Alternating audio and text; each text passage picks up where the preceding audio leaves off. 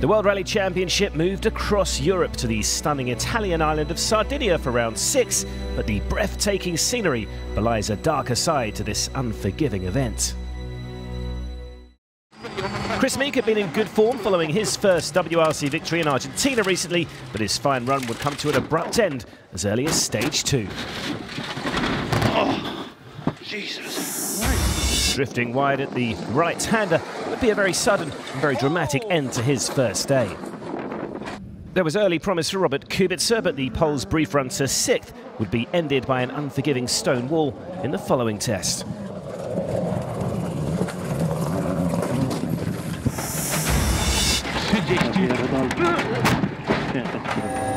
Out front, there was a surprise leader, Hayden Paddon, taking advantage of his low road position and superior grip, and a fine tactical approach saw the New Zealander leading a WRC rally for the first time.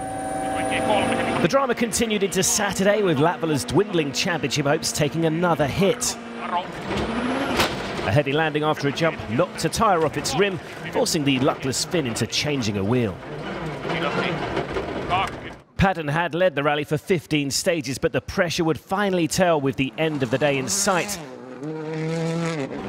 First, a spin lost him the lead, but with a broken gearbox following soon after, the New Zealander would be relieved to make it to the end of the day in second.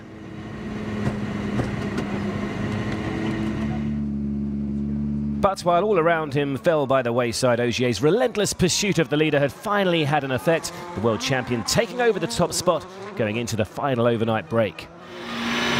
More drama on the final morning with a small error for third-place Mads Osberg. An impact smashed a brake disc and the Norwegian slipped from 3rd to 5th.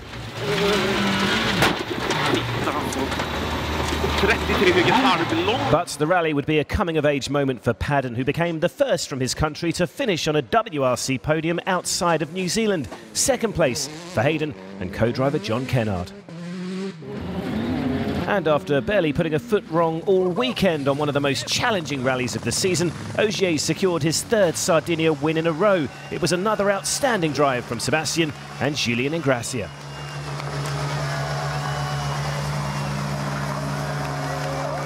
In the overall standings, Ogier claimed victory by over 3 minutes. Paddon with his best ever result and first podium, while Thierry Neuville was somewhat surprised to claim a top 3 finish after a difficult weekend.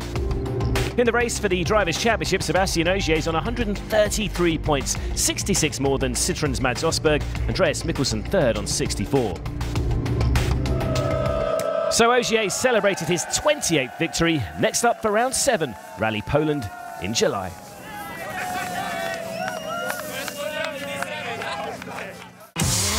Closer, tougher, breathtakingly real. This is WRC Plus. Sign up now.